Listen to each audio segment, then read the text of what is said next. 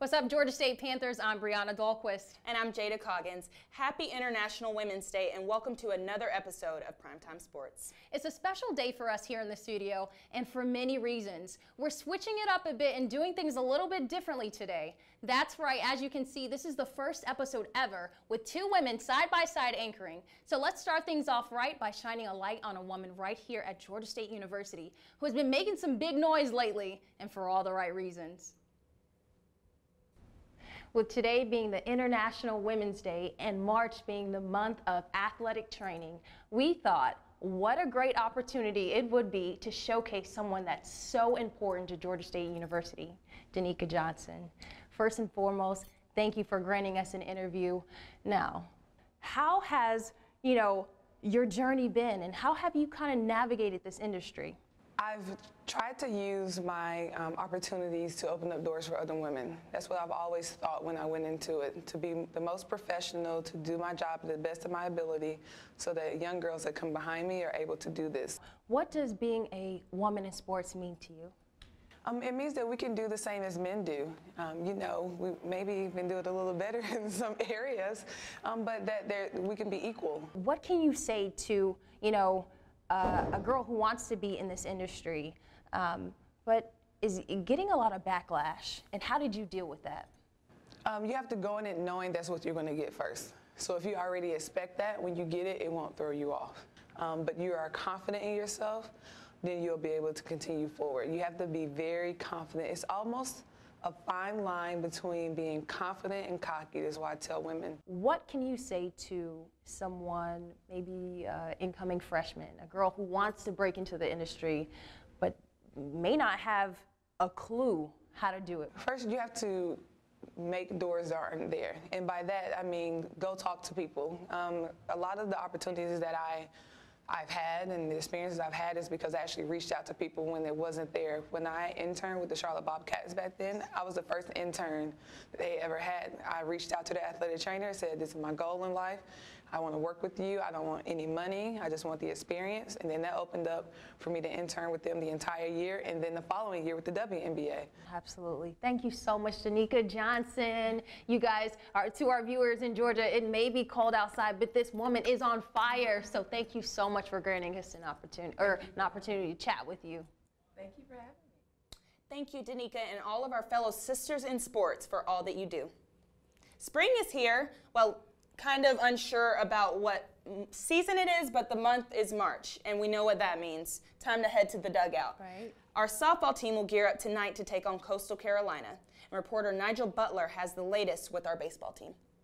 Georgia State baseball has a big weekend ahead of them, coming off a tough loss to Mercer University this past Tuesday. The Georgia State Panthers put up a good fight, pulling together 3 runs late in the 9th inning, falling short 14-11 with the bases loaded, leaving the tying run at the plate. Some of the highlight players from that game were Danos Diaz and Josh Smith. Looking forward, the game tonight will be at 4 o'clock at GSU Baseball Complex as the Panthers looks to end their 6-game losing streak against East Tennessee State University. Please come out and catch us at 4 o'clock this afternoon. If you want to catch the rest of the series, they will be playing Saturday at the GSU Complex at 2 and Sunday at 1, all at the same location.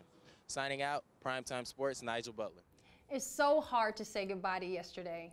Senior night was this past Saturday for Georgia State men's basketball. And after the game, I got a chance to speak with senior Malik Ben-Levy to see how he feels about playing his last collegiate game. What's up, you guys? I'm Brianna Dahlquist with Primetime Sportz, standing here with graduating senior Malik Ben-Levy. Malik, first and foremost, I want to say congratulations on 4 years being with Georgia State in this organization. How are you feeling right now that this is your last collegiate game? It's bittersweet. I mean, I know I'm going to miss this place a lot. I mean, I enjoyed my 4 years here, though. It's been a long, fun ride, but we ain't done yet, though. And we're not done yet, you said? We ain't done yet. All right, you were able to, well, the team was able to take out Little Rock. How do you feel about this win in your last year? It's good. I mean, seeing night we won, but we got business to take care of next Saturday. Absolutely. Now, throughout the game, I heard a particular section saying, "Go Malik, go Malik." I said, who are those people? It turns out your family is here from Texas, from Miami, Florida, from Tampa, Florida. Literally every one of your family showed up here today, and we have one message for you guys. One, 2, 3.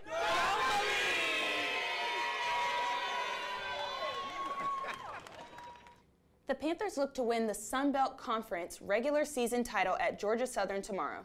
Be sure to tune in to 97.9 FM with Dave Cohen at 5 p.m. So Jada, hypothetically speaking, if Georgia State won against Georgia Southern and UT Arlington lost against Texas State, the Panthers would be at the #1 seed. So what do they have to do to be in the contender to go dancing again?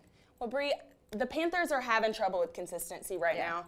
I think they're going to have to simply get back to the basics. They're a fast team, and records show that the Panthers are undefeated when leading at the half. Wow. They're a talented group with all 5 starters reaching double digits every single game.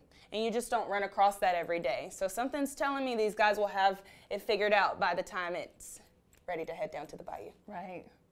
On a lighter note, let's take a look at a special roommates edition by our very own reporter, Hannah Kim. Yeah, I hope I know that. Does that start it? No, it's for like in sync. Yeah, He goes like that and the camera turns on, yeah. This is Primetime Sportz as well. Primetime. I'm Hannah Kim with Primetime Sportz, and I'm here with Jack Hilton Jones. And Logan Lukey. And this is Roommates. Are there any weird habits you guys notice of each other? He snores all the I time. don't see that. He says that. He says he doesn't, But- but he does it every single night. Do you guys like being roommates? No. No, No, I can't stand him. Who is more likely to fall asleep in class? definitely you. Really? 100% you. Do you know what kind of student I am? Yeah, I do. Who is more likely to make $1 million? Oh, definitely me. Ah. Definitely me. From Twitch? No, We're not from from- that. Who is more likely to appear on a reality show? Tell the truth. Tell the truth.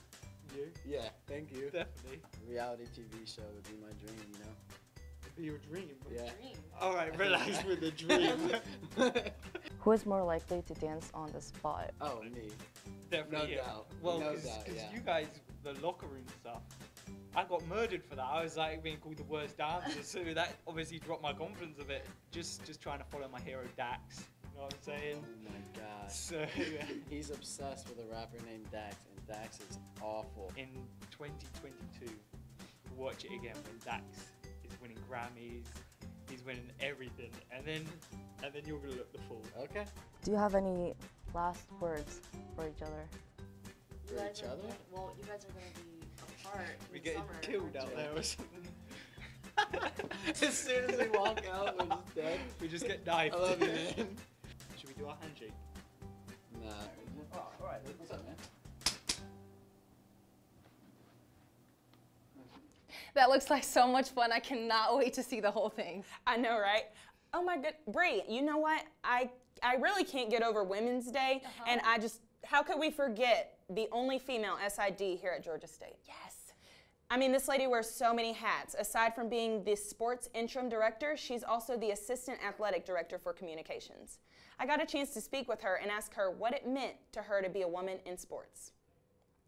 Having worked in college athletics for more than 30 years, I have seen tremendous growth in women athletics. I believe strongly in the role that participation in athletics, particularly college athletics, plays in the development of young people. So it's very gratifying to see so many more women have this opportunity. I am honored to work with the outstanding female student athletics at Georgia State University. Now, in the spirit of International Women's Day, we'd like to give a special shout out to all the ladies of Primetime. Tiffany Blackman of the NFL Network, she mentors and pours into the ladies of Primetime Sportz. Thank you. Kayla Claxton, not only is it her birthday today, but she is the first ever female technical director. Jasmine Presley, she is our football, basketball analyst, and she's the first woman to be a social media correspondent. Gawan Bay, we could definitely not forget her. She set the tone and she was the first ever female anchor on Primetime. Jada Coggins, my lovely co-host, she's a basketball analyst, strategist, and a reporter for Primetime.